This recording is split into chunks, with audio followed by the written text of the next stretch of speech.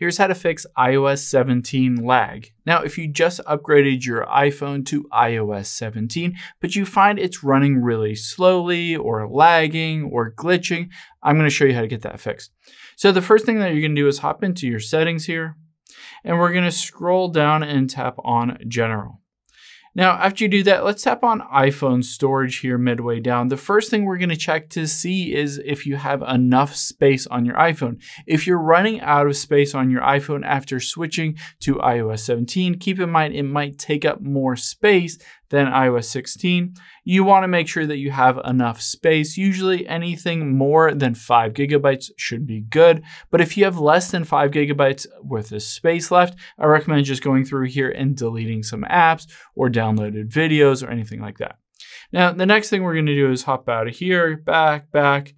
We'll scroll down and tap on battery, and then battery health and charging. So at the very top under maximum capacity, you want to make sure that you have a good and healthy battery. So anything over, say, 90% of battery life or battery capacity is pretty good. If you have an older battery on your iPhone, some of the newer iOSs, including iOS 17, uses and drains your battery life more so than older previous iOSs. So on here, if you don't have a great battery life, then I recommend maybe going in, getting it serviced, changing out that battery. It doesn't cost too much to just get a brand new battery, even if it's an older iPhone. Now, the next thing we're going to do is scroll back, and then again go to this General, and then scroll down and tap on Transfer or Reset iPhone. So on here, you can see reset. Let's tap on that. And then I recommend hitting this reset all settings. Now what this will do is it'll bring all of your iOS 17 settings back to the factory default.